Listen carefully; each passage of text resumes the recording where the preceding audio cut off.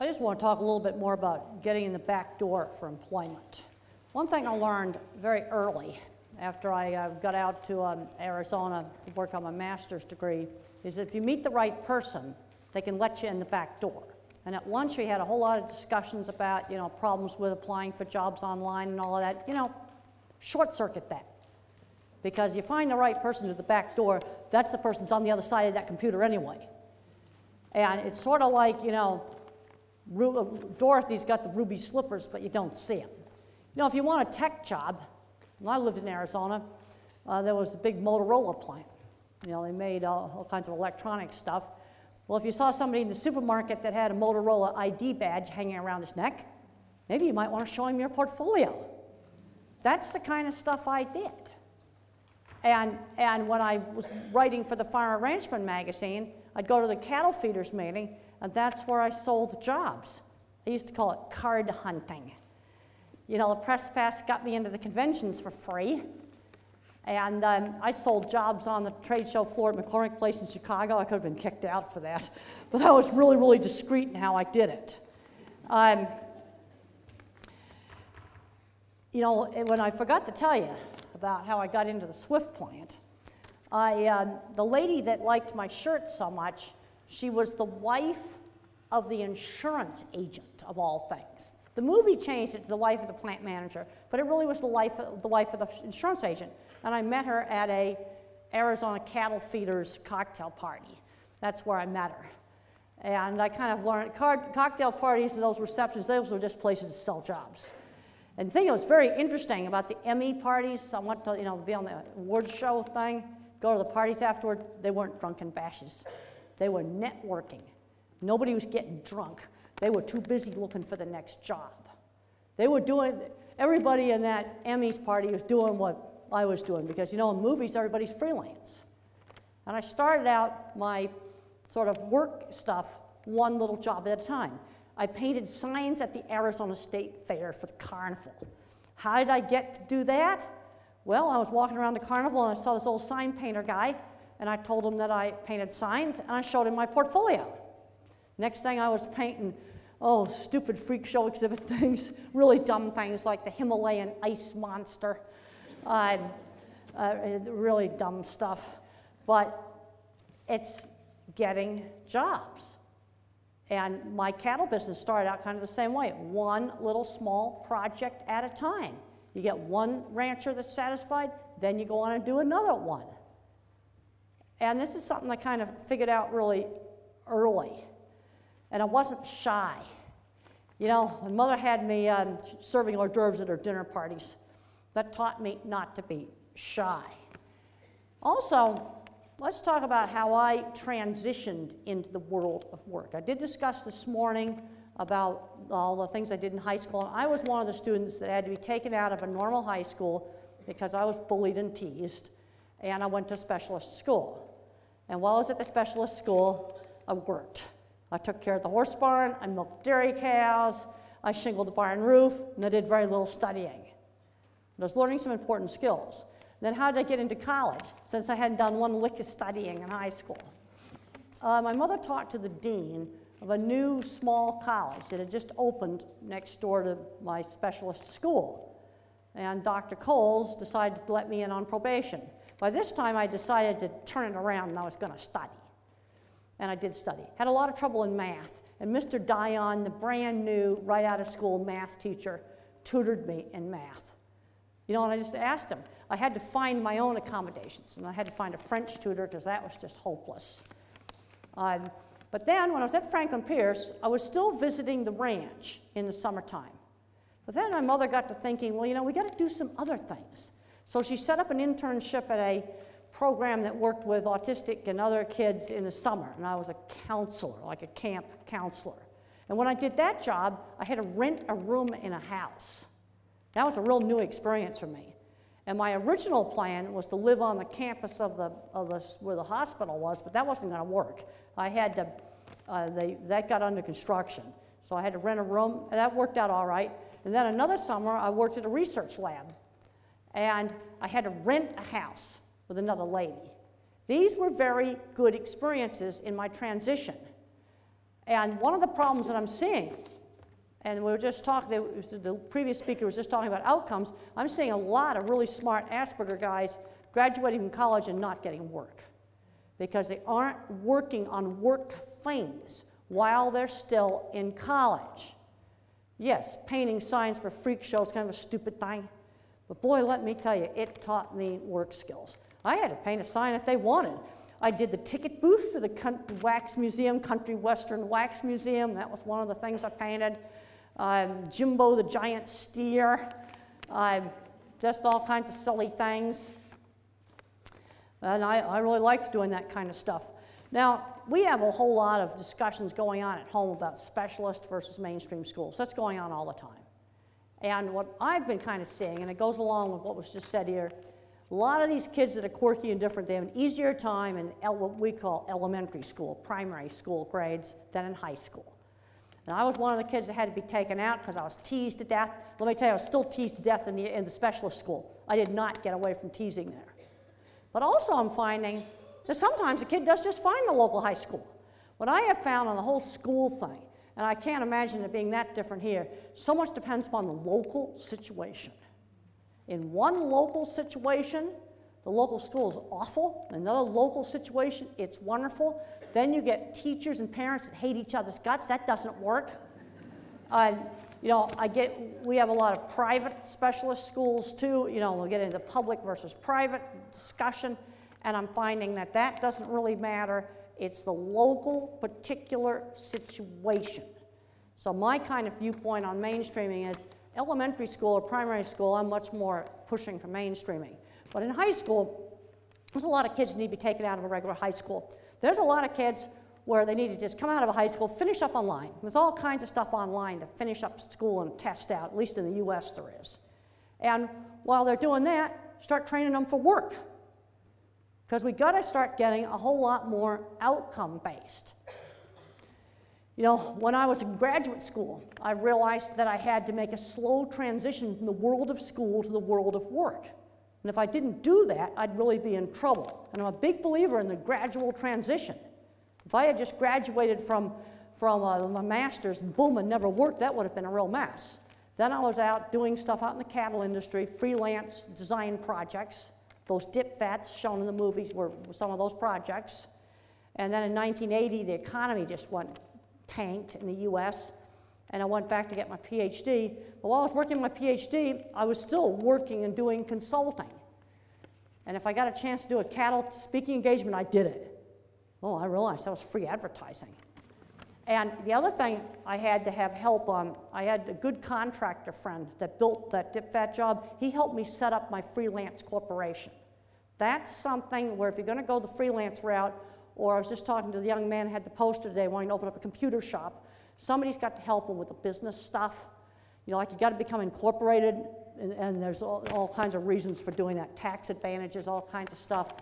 And it can be set up in a really simple way that you can do it. And fortunately, I had people that seeked me out. I was really weird, but there was this really good contractor that seeked me out because he wanted me to design jobs for him.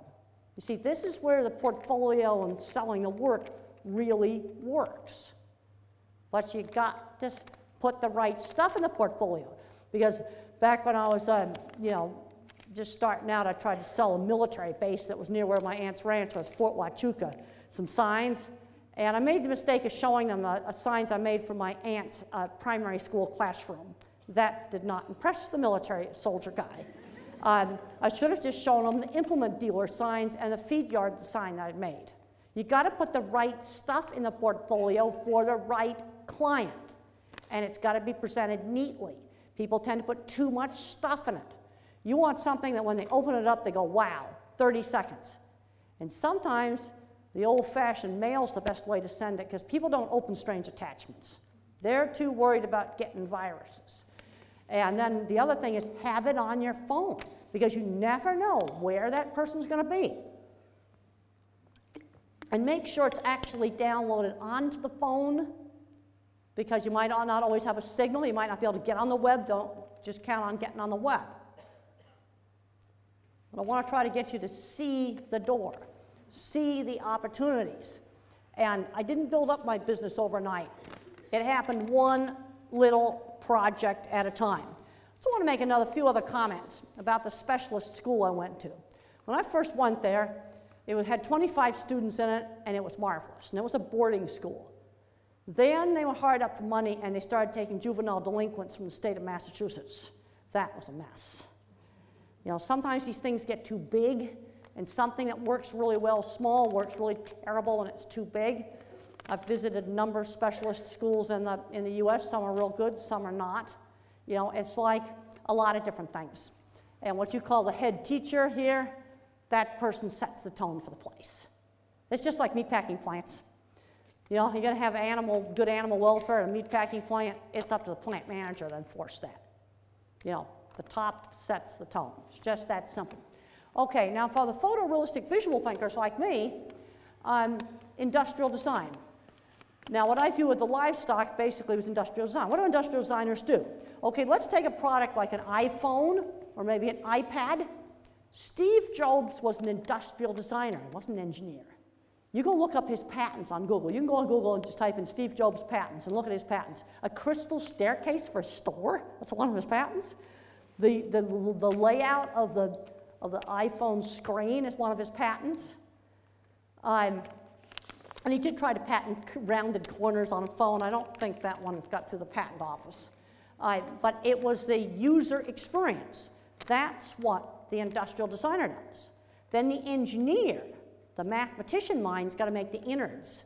Someone's got to make the insides of the phone work. It's, you know, it takes both the mathematician mind and the art mind to make many, many different kinds of products. So like an architect would design this auditorium, but then you got to have engineers to make all the mechanical stuff in this building work. That's where the different kinds of minds work together. Computer network specialist, that does a lot of stuff with hardware, graphic arts, drafting, auto mechanics, diesel mechanics. You can visualize how things can go wrong in the car, fixing computers. You know, that's another business. It's very easy to just start out one customer at a time and you get some satisfied customers, you gradually grow. I was just watching on the BBC this morning, they were setting up a stage for some big concert. Well, you got to have people to do that. People like me to be good at that. Training animals, photographer. Photographer's a great field. You start out, you know, it's building up your business. Architects, and then we have a veterinarian. Actually in your country is an easier degree to get here than it is at home. So we have another program called veterinary technician, which is a 2-year degree. It's basically a veterinary nurse. It's easier to do than getting into vet school. You know, for some people, they just get into regular jobs the way to go, but others, the freelance route. Really got to look at the freelance route, because that's how a lot of people can be successful. And since I work in the construction industry, I know a lot of people that do freelance welding, freelance metal work, and they're on the spectrum. Oh, one of these guys, one time, a plant manager really abused him, and he called me up and he's all upset, and I said, well, the guy's just a jerk. You're going to have to just take your equipment out of there and send him a bill and walk away from it. And you make sure you send him a bill. And then work with your good clients. And one of the things that's oftentimes a problem in a freelance business is collecting money. Well, I had a very simple fee structure. All my fees were round figures. I charged somebody like $100 for an hour's worth of work. It was like either $1,000 or $2,000 for something I did for a day. In other words, the fee was always a round figure. So when I billed them and I got the check back from the client, it might be $2,345. Well, then I would know the $345 was the expenses. See, I just kept my fees really, really super simple. You know, and you don't charge for every phone call. You don't nickel and dime clients. You know, but basically I had an hourly rate. I had a day rate if I drove out in a car and I could come back in a day. And I had, if the airplane was touched, if I got on an airplane, then the fee was doubled. It didn't matter if the flight was 10 minutes or 4 hours. You know, it all kind of works out. Have to keep it really, really simple. And you need, and then I was able to keep the records and do that. Taxes, you're probably going to need some professional help on that. I have a little book called Developing Talents, which gets into a lot more on some of the you know, how to get businesses started, but you got to just do it.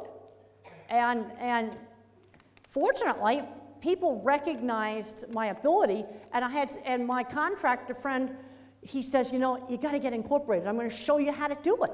And he took me to his lawyer that he used for his corporation, and we went in and we set up my little corporation. I'm not sure how the rules work over here, but I'm sure you've got similar things where you got to set up a business.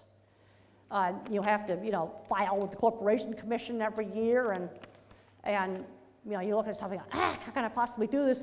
Well, if you do really good work, there'll be people that will come out of the woodwork and help you on things like that. All right, let's look at the jobs for the mathematician minds. Well, math teacher. When I was in college, I had a math teacher, I'm sure he was on the spectrum. You know what he collected? Phone books. I'm not kidding, phone books. I collect convention badges, but I wouldn't collect phone books. And he was one of the math teachers. How about a scientist? How about people that work on electronic equipment? There are several companies that have been formed of people with Asperger's that do testing of programming. Programmers, half of Silicon Valley's got Asperger's. And there's all kinds of free programming classes online, like that Udacity, that Code Academy, and you actually can get grades on these things. And you know what? There's job recruiters on the other end of that thing looking at all the grades and stuff. You know, they're not doing it for charity, giving this stuff away free. You might find the back door right there through one of those things. You know, go type of free classes online into Google. You got Google right there. There's so much good stuff and there's so much rubbish in there, but there's also so much good stuff, especially on computers, math, those kind of areas. Wonderful stuff online that can be, you know, check it out, and it's all free. That's the thing that's nice. It's free. Engineers, my grandfather was an engineer who was a co-inventor of the automatic pilot for airplanes. Physicists, they're probably all on the spectrum. Simon Baron-Cohen works with a lot of those. Musicians, statisticians, chemists. You know, we got to find the job that fits the person's mind. How about the verbal thinkers? I'm finding this group's having the hardest time with employment because it's harder to have a fancy portfolio to show off.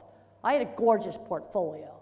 My drawings, I'd whip out one of the big drawings, and then I had plastic pages with pictures, you know, that I could show people, and that's how I sold jobs. And then when I sent out a packet, I'd send like 2 cattle magazine articles, some pictures done on the color printer, and a fold-out drawing. You know, now I would just show it to them on a phone. It's kind of small, but then they would, after I talked to them, then they would go on my website and they can look at it. Math programming people can put programming on their phone, show it off. You can say, well, I did this kind of code and it only used this much memory and it did this wonderful thing, using all the technical words. But the word guys, unfortunately, they sometimes tend to get very extreme views on things. At work, let's just leave sex, politics, and religion at home. Okay, I was just talking to somebody that was involved with a museum here that had a cardboard cutout of Margaret Thatcher, and the security guard saw people punching it on the security cameras. You know, let's just leave that stuff at home. Those subjects just are not welcome at work.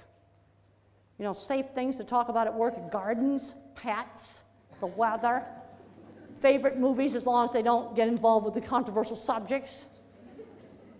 You don't need to tell them all about yourself. And this brings up another thing, is how much do you disclose? I don't think sometimes people disclose too much. You know, to this day, I don't disclose. If I'm on an airplane, I don't tell anybody about the movie. I just tell my college professor. I teach animal science at Colorado State University, and design things for meat plants. That's what I tell people. And you know, sometimes with accommodations, you can get in there and say, well, the law says I should have this or have that. Well, that's what ticks off employers. When I worked with the Farmer Ranchman magazine writing articles, of course, this is back in the days of typewriters, I was very sloppy, and one of the nice people there said, well, there's a special paper you can get that you can erase on the typewriter. Well, that saved my job, and that was just one of the nice people there. That was an accommodation. And then when we got a new boss at the Farmer Ranchman, he thought I was really weird and he's going to get rid of me. And then Jackie, the lovely lady that worked in the graphic design, is probably a little bit on the spectrum herself. She says, we got to get a portfolio together. Jim's going to fire you. So I got every single article I did for Farm Ranchman and put it in this big scrapbook and showed it to him, and he gave me a raise. You see, that again is selling the work. And yeah, you go to an employer, yeah, if fluorescent lights drive you crazy, yeah, you tell them about that. You know, just tell them they give you migraines or something, you know. Or you need a quiet place to work. You can't work if there's too many distractions. So if you want good work out of me, I can't have a cube right by the bathroom. That's just too much commotion going on there. I always had to get things written down. So I'd be in a project meeting. The thing I learned is you get it written down exactly what the outcome of the job is. There had to be a certain budget, had to fit in a certain area, had to do certain things. And one thing that was very difficult for me to deal with was what I call the jealousy problem. I had 2 projects where high-level management employees broke some of my equipment because they were jealous. And I call it jealous engineer syndrome. The plant manager hires me, and the resident engineer at the plant doesn't like this nerd coming in on his turf. And I had a project where a corporate level person stuck a meat hook in a conveyor and broke it. And it was a type of meat hook that had no business being in that part of the plant. It was a stainless steel meat hook. Shouldn't be in the cattle department. And we had to guard a piece of equipment. So I learned if the plant engineer's sitting there like this in a project meeting, just like this, and real silent, then I got a case of jealous engineer. Then I learned how to deal with that. You go find something that he made in the plant that's really nice, and you praise him. Then another thing that you do is you give him a piece of the action. You let him design something on the project, make him feel important. And then jealous engineer's not going to break your stuff. And when this first happened, it was very difficult for me to get my head around somebody doing something so counterproductive on getting a project done. You know what? I'm cynical now. I chalk it up as normal bad human behavior. When my students get bummed out about this, I go, it's just normal bad human behavior. You know, let's just give them a piece of the action, you know, lick his shoes a little bit, and then it's going to be happy. And do I like licking his shoes? No. But sometimes that's something that you got to do in order to get the project done. I call that project loyalty. You do what you have to do to get the project done, as long as it's not something illegal. You know, I'm not going to do something like that. For these verbal guys, there are some things they can be extremely good at. Specialty retail. I know a guy who got a PhD in history, and he's been employed all his life in specialty retail. You know, that can be things like men's suits, shoes, jewelry, electronics, lumberyard, toy store, video game place, something where this person really knows every single product. And bookkeeping, anything to do with record keeping, they're really good with that. Speech therapists, legal researcher, I know a guy who's doing that. All he does all day is look stuff up on the internet for cases. Stage actor, accountants, library jobs, journalism jobs. I've been interviewed by journalists that I know are on the spectrum. But we need to start learning, they've got to start learning how to do writing that other people want. So if they're doing the church newsletter, they can't talk about how much they hate some politician in there. That is just not appropriate. That's not, you know, you're writing for the church newsletter, you tell about what they did at the church picnic, and maybe you think it's really boring, but that's something that you can put into your portfolio to get work later on. You know, save all of your work. You know, that's really an important thing. You know, and then you might get worried, well, some engineering company made you sign a confidentiality agreement. Well, that only applies as long as the stuff's not public. You know, and let's say you did some drawings. Well, you can show some little piece of a drawing, you don't even tell what it is. You know, my portfolio comes first. You know, economic survival. Now, I don't give away their trade secrets. In fact, there's a rocket company in the US that just, you know, successfully docked to the space station. He doesn't patent anything because he doesn't want to reveal how any of his stuff works. That's fine. So you can't give away, if you worked for them, how their stuff works. But you could draw some little part, little piece, When someone looks at that, they wouldn't even know it was part of a rocket. You just say it was a machined part. Because you got to show off your stuff. And in some of the meatpacking plants, I wasn't allowed to take pictures of jobs. I snuck them. I snuck them, man. And one time I had a camera on the thing around my neck, and the white coat barely covered it. And I got called into the plant manager's office. This guy's a total jerk. And I would have been in trouble if I'd seen that camera, and I'd already taken pictures. But I only took pictures of my stuff. I didn't take pictures of everything. I took stuff as I designed. It was my equipment. I'm going to take a picture of my stuff. I don't really care what company policy is on that. I need that picture for selling jobs. You know, and you that's something that goes in my illegal but not bad category.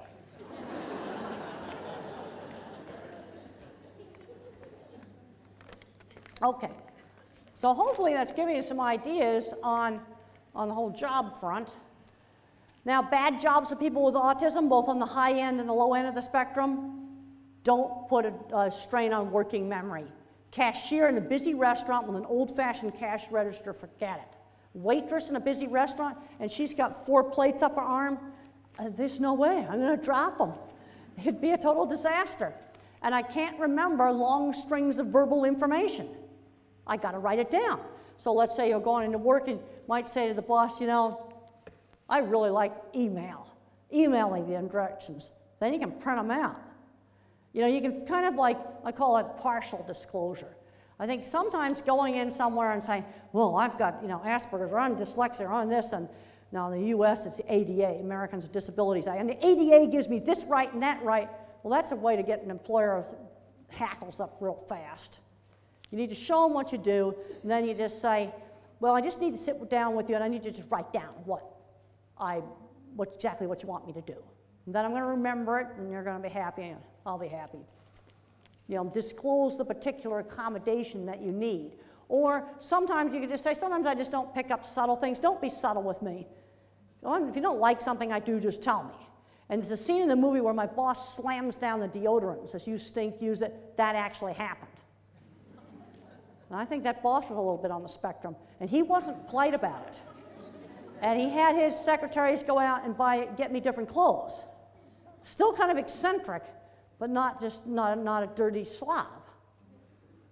You know, I think sometimes you can tiptoe around these guys too much. I think it's okay to be eccentric, but you just can't be a slob. That's not all right. Now, how about people with poor verbal skills? What are some of the things they'd be good at? Well, there's lots of stuff in this country involving gardening.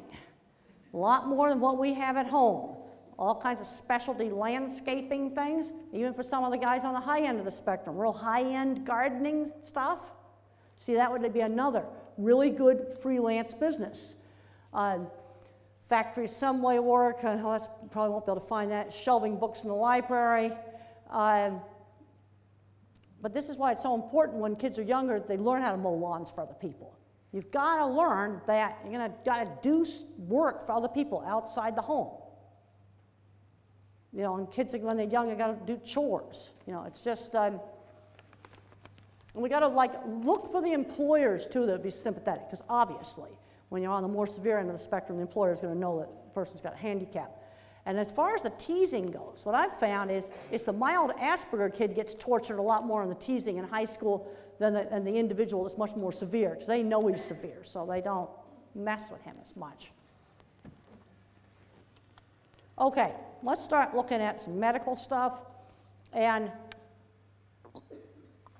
we have a real problem at home with high cost for drugs. When the new drug comes out, they're just selling it, and it may not even be that good a thing to use. We have all kinds of people out there selling all kinds of alternative treatments. And in anything, you got to look at risk versus benefit. And one thing that's a big problem at home is somehow they got antipsychotic drugs approved for 5-year-olds. I don't have enough bad language to describe what I'd like to do to the people that did that, because there's just too many side effects, like getting diabetes, getting tardive dyskinesia, Parkinsonian shaking problem. That's, let's call it nerve damage. I like to call it what it really is. It's called nerve damage. and end up with osteoporosis when you get old because it messes up your bones. That's not a very good risk-benefit. You know, I want to try some of the other things, like some of the special diets on little kids, because there's a subgroup where the special diets work. You know, 3-month trial, doesn't work, then you ditch it. There is a place for medication. Careful, conservative use of medication. Medication saved me. I can't be against medication. And then evidence of effectiveness. Now, of course, I like, you know, refereed journal articles and good research. But the problem you got with autism is it's such an umbrella term that you got all these subgroups, and you can have a subgroup where one thing works, and another subgroup it doesn't work. See, us visual thinkers, we tend to be panic monsters that are, get really anxious and have panic attacks and all of that. And that's where the antidepressants really work so well. So I have 2 ways I evaluate things, the scientific research, but then I have another thing I call the 3-family rule. I won't even mention the method publicly until I got 3 families that can convince me it worked after I go through legal deposition style questioning. Well, did you start a new school at the same time you started the diet? Did you start a drug at the same time you started the diet? Did you have some kind of a family crisis at the same time you started it? You know, you've got to find out what is actually making the change. And I don't buy vague things like, well, he got better. I want concrete information, like he no longer has diarrhea. His stomach no longer hurts. He went from 4 words to 300 words in 3 weeks. You know, I want concrete data. He went from 5 or 6 temper tantrums a day to 1 a week. That's the sort of information I want to get out of people, really specific information. I've got that for special diets, and I've got that for Irlen lenses. And Irlen lenses, you can play around with that just messing around in the sunglass store. That doesn't even cost you any money. It'd be pretty stupid to flunk out of school and fail because you didn't experiment with pastel papers and colored glasses. I know too many students where they've been saved, and they've been saved by glasses they just bought at the, you know, at the Walmart, which is our big discount store. Okay, these are the antidepressants. This class of drugs I'd like to rename the anti-fearants, anti-fear drugs. Because where these work, man, is stopping anxiety. They work better for that than they do for depression. And the 3 best ones are probably Prozac, Zoloft, and Lexapro. And they're all generic in the US now. I'm pretty sure Prozac's generic over here now. And as I mentioned in the last talk, low doses. If you give too high a dose, you can get agitation and insomnia. And unfortunately, there's a paper on the internet suggesting monstrous doses of Prozac for people on the spectrum. Well, I went and I read the methods section, and I found out that kicked out half the subjects. If they had any heart problems, they were kicked out, and that would be me. I've got a heart murmur. I'd be kicked out. And anybody had even a hint of epilepsy was thrown out. I don't have epilepsy. So, you know, they threw out half the subjects. So maybe there's a subgroup that can have gigantic doses of Prozac. But there's also another subgroup that's a disaster. I have had 100 parents say to me, he did wonderful on a low dose, and when we doubled it, it was absolutely awful. So if you start to see symptoms, not being able to sleep, and it's sort of like drinking 10,000 cups of coffee, you need to be reducing the dose.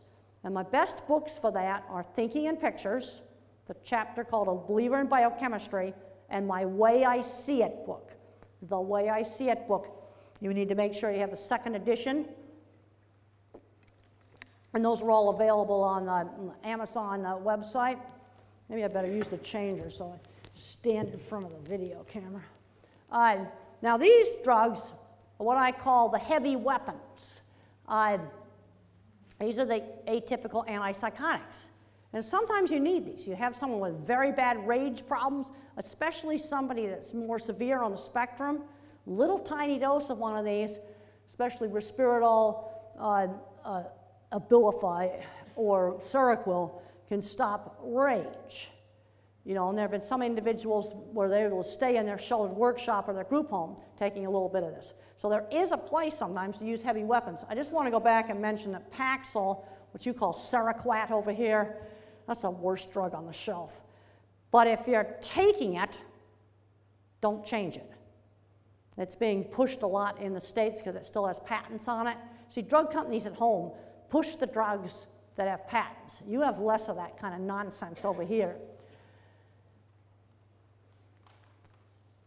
So be really careful with the heavy weapons. Unfortunately, at home, these are getting handed out like candy, and it's just terrible.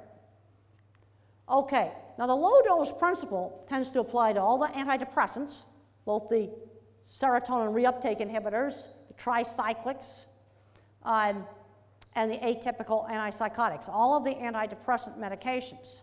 There's a subgroup that if you give them too high a dose, it's going to be a mess. And some doctors have a hard time believing that such a little dose will work. But oftentimes they only need a starter dose or maybe half a starter dose. Little doses. The thing about medication is when they work, they can really work well. And I don't think I'd be here right now if I hadn't gone on antidepressants. I've been on them now 35 years.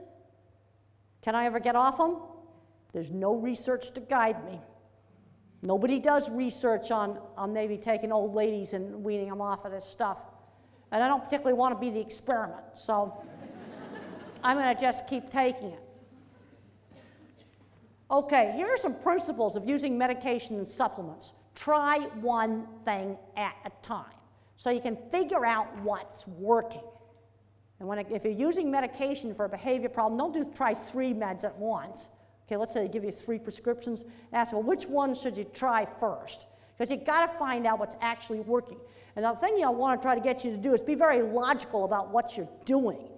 You know, there's a bad problem with every time that you have a crisis, people are just throwing drugs at it.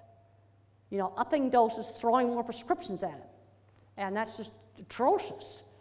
If you have the other thing is, when you're using a medication for things like anxiety or behavior problems, it should have some wow factor. Like, wow, this stuff really works. You don't give out powerful drugs like Risperdal just to make a child a little bit less fidgety or to make them sleep better. You don't use powerful drugs like Risperdal for that purpose. Then if you have a child that's on a cocktail of stuff and you got to get rid of some of it, you take them off one at a time slowly. I've talked to good doctors at home that tell me all they do is take kids off of all the rubbish they're on. And be careful switching brands generic. They're not bioequivalent. There's differences in how the pills are pressed, which affects how they dissolve. And this is true for every medication that you're taking. So you go to the pharmacy and you find you got white pills instead of blue ones. First thing you better check is to make sure they mix up the prescription. And then if it's just a different vendor, then you got to watch and see if it works right. And the dose might have to be adjusted. There's about 20% difference in how the drugs work. I have found that with all the medications I've had. I've had to switch over to the generic on my tricyclic antidepressant because the company doesn't make the brand name anymore. And I had to take diuretics when I got Meniere's disease, and I found that they were slightly different. I found that just about with every medication I've taken. You know, so if you're buying one pharmacy's brand of it, stick with it. Don't be switching around and getting pills from different vendors. That's just not good. And if you're stuck in a situation where that happens and you can't control it, just be on the watch out that does it work really right. And don't expect any medication to give you 100% control of symptoms, because it won't. I still had some anxiety problems. My anxiety kind of went in cycles. It would kind of cycle up and down. And before I took the medication, it was going like the German Autobahn, between the German Autobahn and the highest speed on your motorway. Sort of like that. That's before I took the drug. And after I took the drug, it was sort of moving, cycling, but at a lower level. It stopped the constant fear. My fear center is 3 times bigger than normal. And it damped down that kind of overreactivity. Now, some other medications that are really useful are the blood pressure medications. And our Army right now is rediscovering these drugs for treating post-traumatic stress syndrome. And one of the oldies but goodies is the beta blocker propranolol. Sometimes where this one really works, you got a nonverbal client, real hot and sweaty, and they're real hot and sweaty, and a little bit of propranolol can really calm them down. I know visual thinkers that take a little Prozac in the morning, like a half dose of Prozac, and they throw down one of these beta blockers at night. Oh, they're wonderful. The other thing that's nice about beta blockers is you can pop them just when you need them, and they're not addictive. They're not a controlled substance. You notice I don't have any of the benzos up here, you know, like Valium and all that garbage. I don't have that. I won't touch that stuff. I think you're better off controlling anxiety with things like antidepressants and things like blood pressure pills, because you don't have the problem of the addiction problem and having to get escalating doses and then getting impossible to get off the stuff. Clonidine, so that's another blood pressure pill. It's sometimes a really good sleep aid. A lot of people use that just for, you know, for sleeping. You can use melatonin. These are dirt cheap old drugs. You know what? There's no new drugs in the pipeline right now that are worth even trying. Oh, I get the American Journal of Psychiatry. I just want to throw up when I see the drug ads. And they've got new antidepressants. And I read all the fine print, and the only thing they can say about, brag about this drug is that it's new. It doesn't have any other advantage. You know, it's new and expensive. Why would you even want to use it?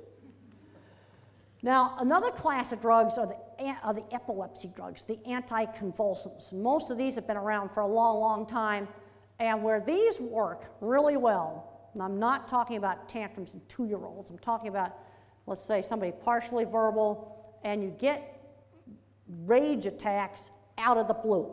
Like he might be listening to his music player, next thing you know he's slamming it against the wall and kicking the wall in. That's actually psychomotor epilepsy, where it just comes on like a switch. And that's where you can lots of times control that with one of these epilepsy drugs. You know, Depakote, Lamictal, Tocmemax. I've also got the generic name there. Some of these might have different names over here. Now the bad thing about the epilepsy drugs is you got to do blood samples out of here to make sure they don't wreck your liver, where you don't have to do that with the other drugs. And if you do your blood samples, then, you know, if it is causing a problem, they can stop it before it causes a problem. There is a genetic test that's been developed where they can do one blood test and tell you whether it's safe to take these, but I don't think that's out in the clinics yet. Okay, ADHD drugs, the stimulants. You know, Asperger's and ADHD get mixed up all the time diagnostically, and there's actually crossover genetically between Asperger's and ADHD. And the genetics in autism, talk about complicated. It is complicated. And stimulants sometimes make a mild Asperger better, but a person that's more classically autistic, it tends to make them worse. You'll know. One pill, you'll know. You will know. Sometimes those work. You got to look up all your interactions. That applies to everything that you're taking. You know, we got a lot of old people at home that are just taking too much stuff.